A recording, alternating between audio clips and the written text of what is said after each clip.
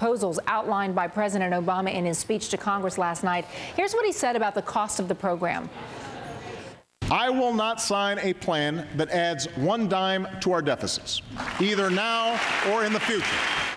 So is that really the case? Well, there's no final plan yet, but the Associated Press says White House and congressional Democrats have already shown they're ready to skirt the no new deficits pledge. The AP says House Democrats offered a bill that the Congressional Budget Office would add $220 billion to the deficit over 10 years.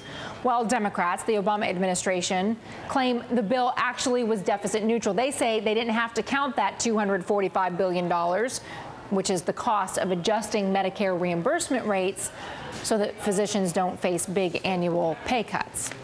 We hear unemployment percentages and health care reform costs in the billions, but what's it doing to your wallet? Let's bring in Gail Hudemaki. Let's get real on this, talking to us about her personal health care fight. And I know, Gail, you watch the